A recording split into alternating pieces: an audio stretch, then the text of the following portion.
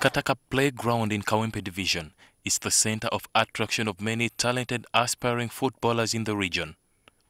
From footballers to spectators, the Kataka Playground is a meeting place for people of different backgrounds. The facility has nurtured the likes of former Crane skipper Ibrahim Ssekajja, Abubaker Tabula, Henrich Seka, Charles Ogwang, and Derek Walulia, among others. 14-year-old Bellion in Subuga is one of the many players of a younger generation ready to follow in the footsteps of the playground's legends. Even them, they passed on this playground and they reach at the national team. So even me, I know I can manage to reach at the national team. Derek Walulia, a former URA, Bonamwaya and Cranes midfielder, is back at the pitch, not as a player, but as a coach. Whenever I'm home, you know, you can travel all around the world, but whenever you're back home, you feel happy. And I feel happy when I'm helping these young boys because I'm their role model. So I feel happy when I interact with them, telling them how to play football, go to school, do this, blah, blah, blah. I don't want them to be like these other footballers who didn't go to school. NTV spoke to some people about the significance of the Kataka football grounds. Whenever someone hears that for me I must go at Kawempe, first of all, he must come here to see what is going on, what is taking place to this playground. He maybe want to enjoy football as you or me.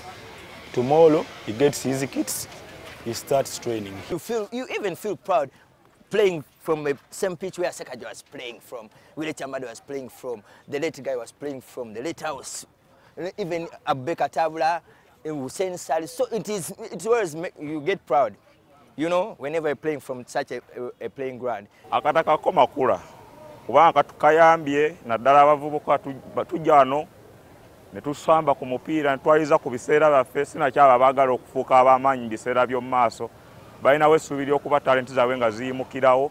However, Walulia believes the football governing body FUFA must extend a helping hand in promoting talent at the field. But if FUFA comes and, you know, we get some balls, cons, bibs, training will be good. We don't need to look like village teams, you know. That's all. Don't you need grass in your... We don't need grass. We don't need grass because it is impossible. People pass, this is a playground, people use a pass here. So grass, it is impossible. Driving cars, people are learning from here to drive cars, it is impossible. Unless you have to lock it for like 1 year. And if you lock it for like 1 year, we won't be able to train. Because those people from Kazo, they won't allow us to go to those sense and do what? Train.